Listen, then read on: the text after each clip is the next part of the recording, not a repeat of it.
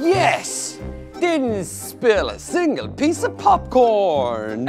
Cian, you did actually, but I cleaned it up for you with this vacuum cleaner. Well, thank you, vacuum cleaner. And thank you, Cormac. Vacuum cleaners are a brilliant invention. Hey, we should do a dance about them. That's a great idea. I wonder when they were first invented. I don't know. But we know someone who will. Auntie B! I'll go ask her. And I'll just eat more popcorn. The Body Brothers! Vacuum cleaners!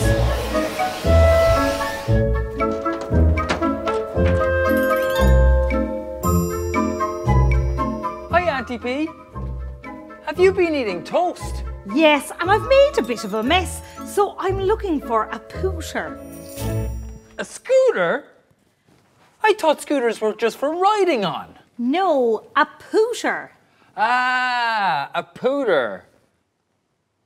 What's a pooter, Auntie B? Una, show a pooter. Showing pooter. A pooter is used for collecting insects without hurting them. The pooter is a container with 2 tubes. The pooter user holds one tube over the insect and sucks on the other tube, pulling the insect safely into the jar. On the end of the sucking tube, there's a filter, so the insect can't be swallowed. That would not be good. I did not know that. Ah, here it is. And it's also very good for sucking up toast crumbs.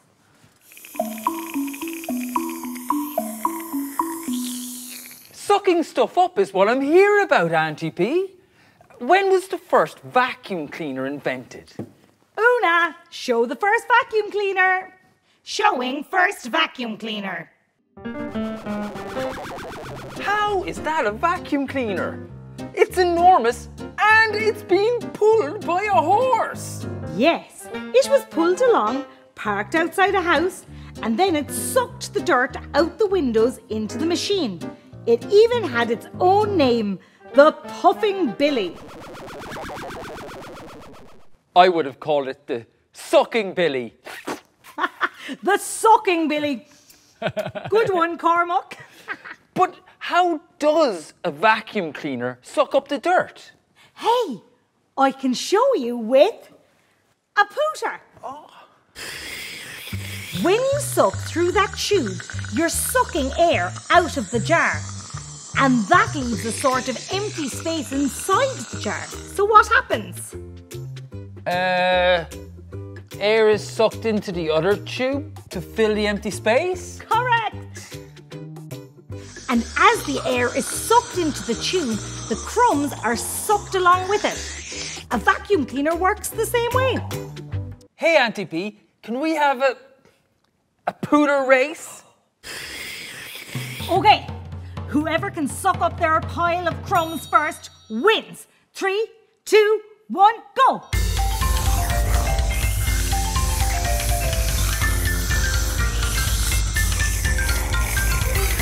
Finished! Oh, great suction power, Cormac. Thanks, Auntie B. You know the way we get our suction power from our lungs? Where does the vacuum cleaner get its suction power? Aha! Leave it to me. I'm Auntie B. Auntie B! Another mess! Don't worry, Cormac. I've made my own mini vacuum cleaner. And like all vacuum cleaners these days, its suction power comes from a fan. See inside there? Oh yeah! As the fan spins around, it sucks the air out of the bottle. And as the air is sucked out of one end, more air is sucked in the other end, and it carries all the crumbs with it. So that's how suction power helps clean up. I did not know that. Hey, I think it's time for a Brilliant invention fact! Brilliant invention fact! Yes! Did you know elephants' trunks have suction power too? Elephants can use their trunks to suck up at least 5 litres of water at a time. Then they can drink the water or spray it over themselves if they're too hot. Brilliant invention fact! Yeah! Hey Cormac, what would you say if I told you I could use suction power to hold you off the ground? I would say, only Cian can hold me off the ground, Auntie B. Well, let's see. When I turn on the suction power, you hold the suction pad against that board up there.